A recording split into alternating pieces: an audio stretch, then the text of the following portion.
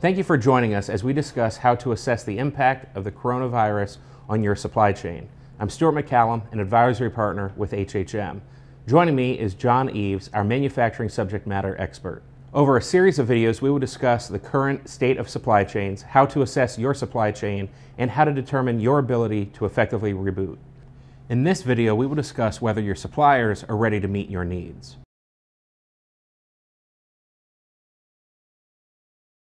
Just because you are ready to open doesn't mean that your supply chain is just as ready.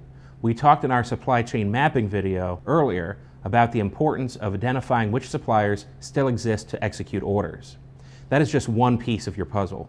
The next is understanding whether they can execute orders and if they'll execute your orders in a timely manner. A prime and relevant example today are the states that thought they had medical equipment and mask manufacturers, only to find out that the federal government orders took priority.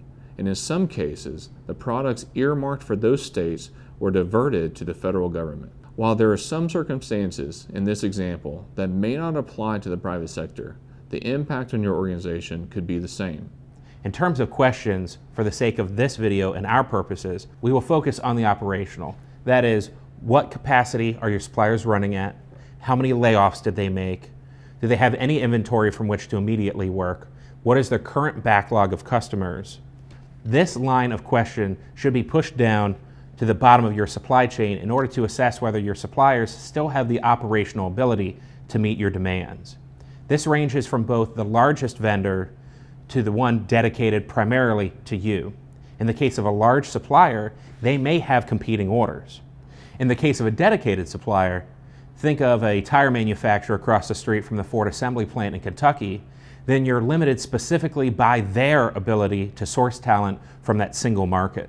In a time when unemployment is paying close to $50,000 in some states, recruiting employees could be a strong headwind to your supplier base. Even though we have identified which of your suppliers technically exist, some of those suppliers may still not exist for you from a practical standpoint. They may either lack the ability to execute orders or an inability to execute your orders. The impact is the same. A supplier that can't fulfill your orders because there's a 3-month backlog will not work for our needs, and we will need to seek alternative options. There are many nuances to consider when performing an assessment of your post-coronavirus supply chain. In later videos, we will detail deeper analysis that is required to understand the state of your organization's suppliers. If you have any questions or concerns about your supply chain or manufacturing process improvement, please feel free to reach out to us at any time.